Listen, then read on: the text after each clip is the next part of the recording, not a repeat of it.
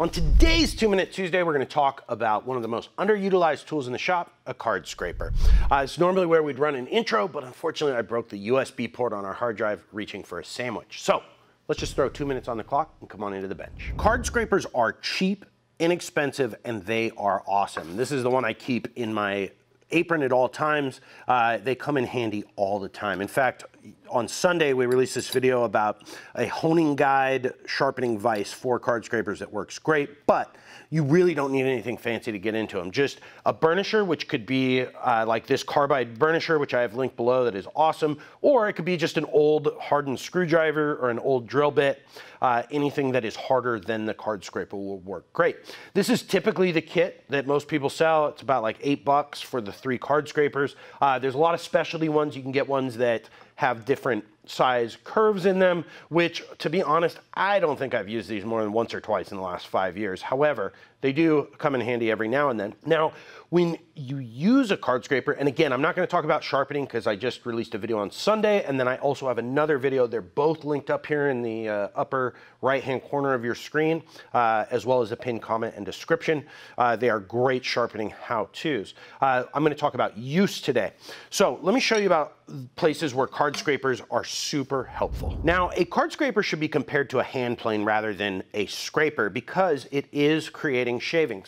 And if you're just purely getting dust, you need to resharpen your card scraper. You should be getting shaving-like material. Sometimes you get a little bit of dust, but you have created a microscopic hook on the end of your scraper that looks like this if you're doing it correctly. And one of the places that I really love card scrapers is small pieces. Something that is thinner than your sander, because what happens with a sander, if you try and sand this, a lot of times you'll round over the edges or give it a hump in the middle because the pad on your sander is slightly padded, and so it's going to create a slight concave in your sander when you're sanding. And what you want to do is grab it with your thumbs on the back, and you don't want to push super fast because this is going to heat up. It can kill the temper on your metal as well as burn your thumbs, and you just want to put a slight bend in it, nothing too extreme, and the less bend you put in it, the better finish across the piece you're going to get. And you want to hold your card scraper at about a 10 to 30 degree angle.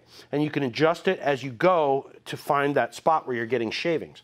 But I drew some pencil on here to show you how fast this works.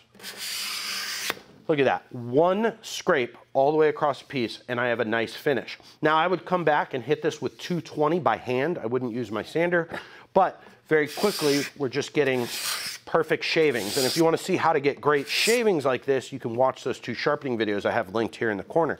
Now, not only is it great for small pieces, but places where I'll use it without sandpaper are things like bevels and concaves. All right, so things like this bevel, like the mallet I made for Vlad, this is great. And a lot of times you can hold it in one hand and pull towards you and just get a quick, nice finish. Or, you know, on something like this, I probably wouldn't bend too much. I'd just kind of do it nice and lightly. What that bend is for is it keeps the corners from digging into your work. And I usually take a file and round those corners off anyways.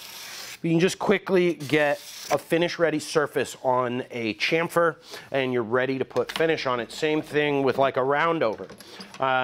You can take something like this roundover here and you can use a standard card that comes in the set and sand that off, or you can get one of these ones and find the right size curvature for your roundover. They also work great in tough tear out situations, but either way, they work incredible. Now let's talk about the different kinds of card scrapers. Now when it comes to card scrapers, I keep this one in my vest. That's 99% of the card scraping I do. Very rarely will I pick up what's called a gooseneck scraper. It has different curves, both interior and exterior curves on it that you can use to get a good finish. As far as sharpening goes, these aren't any different than a regular card scraper. You just kind of need to go around them, and I'll just put it in my vise and slowly rotate it and just keep burnishing it at a 5-degree angle around the edge. There's one of these guys which comes in the 3-piece kit I have linked below. It has an exterior and an interior curve, concave and convex, that's what I'm looking for. And these work great. Just careful of these corners because those will poke you and dig into your work. But these also work great because they can work as a card scraper as well. And this curve is great for getting finishes on areas that are tough to sand and are tough to reach.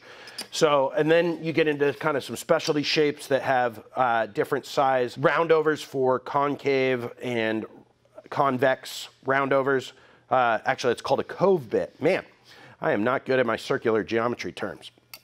But for $8, you can get a 3-piece set that is, I think, these 3, and they work great. It's a great investment. I think the carbide burnisher, which works way better than the hardened steel one, I think that's like 16, 17 bucks if you want to invest in that. Otherwise, you can use an old screwdriver. But these are one of those things that just come in handy as long as you keep it on your person or on your bench. They really, really work well. And again, you just want to remember to not heat up your piece. And then if you're getting dust, in fact, I can tell this side needs to be sharpened because look at this finish. I'm getting dust, but this side is giving me perfect shavings that William Walker would be jealous of. Guys, thanks for watching. If you want to support the channel, head over to the Katz-Moses store, get yourself an apron, a stop block, or a dovetail jig. Stay safe in the shop. Have a wonderful day.